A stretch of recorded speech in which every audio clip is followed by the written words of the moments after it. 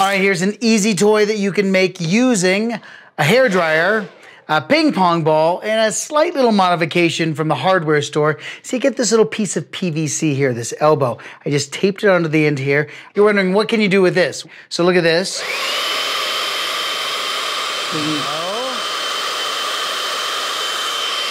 All right, so the ping pong ball floats because of the fast moving air, called Bernoulli's principle, right? Fast moving air creates this area of low pressure. It actually gives the ping pong ball lift.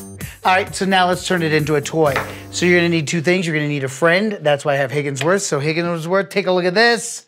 All right. I just took a bigger piece of PVC on a base, and then I took wire and just made these little tiny loops that you see here. So your job, Higgins, is to use this to get through all of the loops all the way around as much as you can. Okay. And then I'm gonna tell you, put it in the basket, so you're gonna need to get it high enough. You have to know exactly when to kick it off, boom, and it falls into the basket. All yours. Got it? All right, here we go. Perfect. And here's the challenge for the $1 million prize.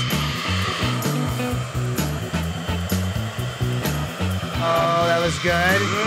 Okay.